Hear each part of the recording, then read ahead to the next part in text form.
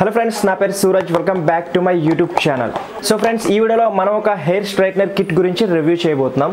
So friends, ఆ hair straightening cream పేరు ఏంటంటే స్ట్రిక్స్ professional క్యాన్వో line hair straightening kit. ఈ హెయిర్ స్ట్రైట్నర్ క్రీమ్ గురించి అన్ని డీటెయిల్స్ మనం ఈ వీడియోలో కవర్ చేద్దాం.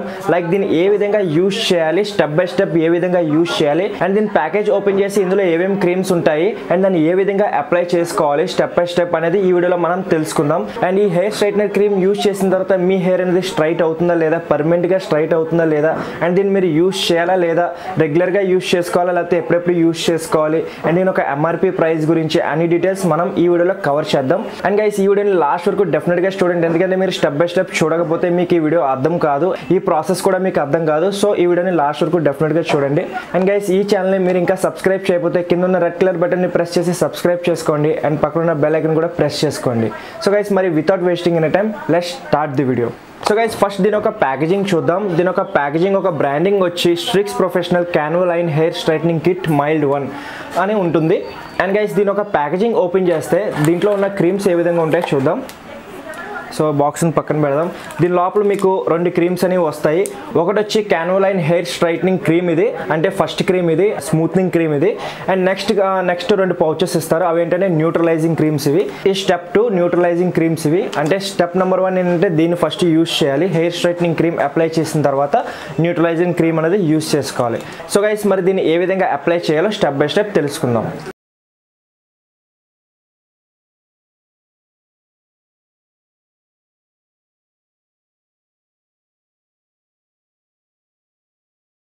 సో ఫస్ట్ స్టెప్ నెంబర్ 1 ఏంటంటే మీరు హెయిర్ స్ట్రైట్నర్ క్రీమ్ అనేది తీసుకోవాలి. ఫస్ట్ ఒక బౌల్లో, క్లీన్ బౌల్లో, ప్లాస్టిక్ బౌల్ అయితే బెస్ట్, మెటాలిక్ బౌల్లో తీసుకోకూడదు. ప్లాస్టిక్ బౌల్లో ఈ హెయిర్ స్ట్రైట్నర్ క్రీమ్ అనేది తీసుకోవాలి. అండ్ ఒక బ్రష్ తీసుకోవాలి.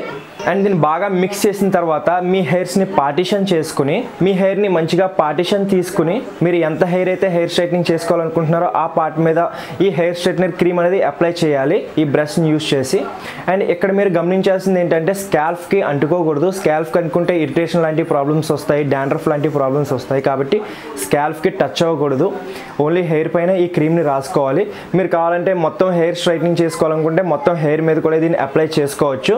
దీన్ని అప్లై చేసుకున్న తర్వాత దీన్ని 20 నుంచి 30 మినిట్స్ వరకు వదిలేయాలి. అంటే మీ హెయిర్ చాలా థిన్ అయితే 20 మినిట్స్ సరిపోతుంది. ఒకవేళ మీ హెయిర్ చాలా థిక్ అయితే 20 to 30 మినిట్స్ వరకు ఉంచాలి. అండ్ నెక్స్ట్ ఏం చేయాలంటే మీ హెయిర్ని వాష్ చేసుకోవాలి. ఇక్కడ మీరు షాంపూ అండ్ కండిషనర్ యూజ్ చేయాల్సిన అవసరం లేదు. సో నార్మల్ వాటర్తోనే వాష్ చేసుకోవాలి. అండ్ వాష్ చేసిన తర్వాత మీ హెయిర్ని మంచిగా డ్రై చేసుకోవాలి, పూర్తిగా డ్రై చేసుకోవాలి. ఒకవేళ మీ దగ్గర హెయిర్ డ్రైయర్ లేకపోతే టవల్తో పూర్తిగా డ్రై చేసుకోవాలి మీ హెయిర్ని. ఎందుకంటే వాటర్ డ్రాప్లెట్స్ అనేవి ఉండకూడదు. అంటే వాటర్ ఉందంటే నెక్స్ట్ స్టెప్ ఏంటంటే మనం ఒక హెయిర్ స్ట్రైట్నర్ యూజ్ చేస్తాం కాబట్టి మీ హెయిర్ మాడిపోయే ఛాన్స్ ఉంటుంది అండ్ మీ హెయిర్ కొంచెం డ్యామేజ్ అయ్యే ఛాన్స్ ఉంటుంది. కాబట్టి వాటర్ మొత్తం ఆరిపోయే వరకు ఒక 5 మినిట్స్ లేట్ అయినా పర్లేదు, మొత్తం హెయిర్ అంతా పూర్తిగా డ్రై అయిపోయాకనే నెక్స్ట్ స్టెప్ అనేది మనం మొదలు పెడదాం. సో గైస్, మీ హెయిర్ని వాష్ చేసుకున్నారు. వాష్ చేసిన తర్వాత పూర్తిగా డ్రై చేసుకున్నారు. ఇక్కడ నెక్స్ట్ స్టెప్ నెంబర్ 2 ఏంటంటే మనం ఒక హెయిర్ స్ట్రైట్నర్ అనేది తీసుకోవాలి. హెయిర్ స్ట్రైట్నర్తో తీసుకుని ఏం చేయాలంటే మీ హెయిర్ని పార్టిషన్ తీసుకుని, విడివిడిగా మీ హెయిర్ని తీసుకుని మీ హెయిర్కి హెయిర్ స్ట్రైట్నర్ అనేది యూజ్ చేయాలి. ఈ విధంగా పైకి పుల్ చేసుకోవాలి. నేను ఏ విధంగా అయితే చేస్తున్నానో అదే విధంగా మీరు చేసుకోవాలి మీ హెయిర్ని. సో జాగ్రత్తగా చూసుకోవాలి. ఒకే చోట ఎక్కువ సార్లు చేయకూడదు. అలా 1 by 1 చేసుకుంటూ ఉండాలి.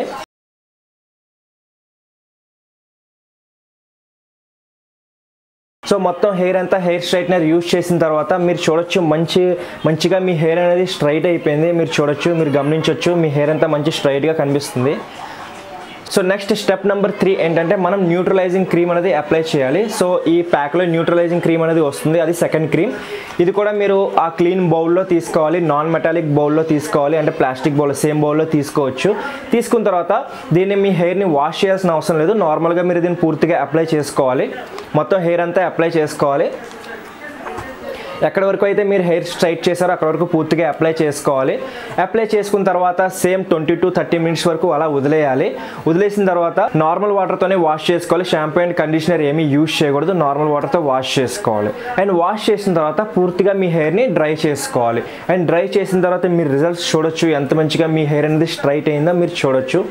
సో ఈ విధంగా ఈ స్టెప్ నెంబర్ 1, 2, 3 అనేది యూజ్ చేయాలి. యూజ్ చేసిన తర్వాత మీకు మంచి రిజల్ట్స్ అనేవి వస్తాయి. సో ఫ్రెండ్స్ చూసారు కదా ఏ విధంగా ఈ హెయిర్ స్ట్రైట్నింగ్ కిట్ని యూస్ చేసి మీ హెయిర్ని స్ట్రైట్ చేసుకోవచ్చు. సో గైస్ ఇక్కడ మీరు గమనించాల్సింది ఏంటంటే మీరు హెయిర్ స్ట్రైట్నింగ్ చేసిన తర్వాత 48 అవర్స్ వరకు మీ హెయిర్కి ఏమీ ప్రొడక్ట్స్ అనేవి రాయకూడదు, ఏ కెమికల్స్ యూస్ చేయకూడదు, ఆయిలింగ్ కానీ ఏమీ చేయకూడదు, అండ్ హెయిర్ని కూడా వాష్ చేయకూడదు. ఎందుకంటే మీరు చేశారంటే మీ హెయిర్ అనేది డ్యామేజ్ అయ్యే ఛాన్స్ ఉంటుంది కాబట్టి సో ఈ పాయింట్స్ మీరు ఫాలో అవ్వాలి. 48 అవర్స్ తర్వాత మీ హెయిర్ని మీరు వాష్ చేసుకోవచ్చు. అండ్ దాని తర్వాత నుంచి మీరు సీరం అనేది అప్లై చేసుకోవాలి, ఏదైనా మంచి సీరం అప్లై చేసుకోవాలి, ఎవ్రీడే అప్లై చేసుకోవాలి. అలాగే ఎవ్రీ 2 డేస్కి ఒకసారి షాంపూ అండ్ కండిషనర్ అనేది యూస్ చేసుకోవాలి. ఎందుకంటే షాంపూ అండ్ కండిషనర్ యూస్ చేయకపోతే మీ హెయిర్ అనేది మళ్ళీ డ్రై అయిపోయే ఛాన్స్ ఉంటుంది. ఎందుకంటే కెమికల్స్తో మనం హెయిర్ స్ట్రైట్నింగ్ చేసాం కాబట్టి మీ హెయిర్ అనేది డ్యామేజ్ అయ్యే ఛాన్స్ ఉంటుంది. కాబట్టి ఒక mild shampoo and conditioner use చేసి ఎవ్రీ 2 డేస్కి ఒకసారి షాంపూ అండ్ కండిషనర్ యూస్ చేయాలి. అలాగే ఎవ్రీ 3 డేస్కి ఒకసారి మీరు ఆయిలింగ్ అనేది చేసుకోవాలి. హెయిర్ స్ట్రైట్నింగ్ చేసిన తర్వాత ఎవ్రీ 3 డేస్కి ఒకసారి oiling compulsory. And next day ఏం చేయాలంటే షాంపూ అండ్ కండిషనర్తో వాష్ చేసుకోవాలి. ఈ విధంగా మీరు పాటిస్తే మీకు ఈజీగా 2 to 3 months వరకు మీకు హెయిర్ స్ట్రైట్నింగ్ అనేది ఉంటుంది. ఒకవేళ న్యూ హెయిర్ గ్రో అయితే మనం ఏం చేయలేం. న్యూ హెయిర్ గ్రో అయిందంటే నార్మల్గానే గ్రో అవుతుంది, పై హెయిర్ ఒకటే మీకు స్ట్రైట్గా ఉంటుంది. సో న్యూ హెయిర్ గ్రో అవ్వలేనంత వరకు మీ హెయిర్ అనేది స్ట్రైట్ అవుతుంది. అండ్ గైస్ కరెక్ట్ పద్ధతిలో మీరు చేస్తే మీ హెయిర్ అనేది హెయిర్ ఫాల్ లాంటి ప్రాబ్లమ్స్ ఏమీ రాకుండా ఉంటాయి. అండ్ ఒకవేళ ఇదే మీరు సెలూన్కి వెళ్ళి చేసుకోవాలనుకుంటే ఈజీగా 1500 to 2000 వరకు తీసుకుంటారు సెలూన్ బట్టి. ఒకవేళ హై ఎక్స్పెన్సివ్ సెలూన్ అయితే 5000 వరకు కూడా తీసుకుంటారు.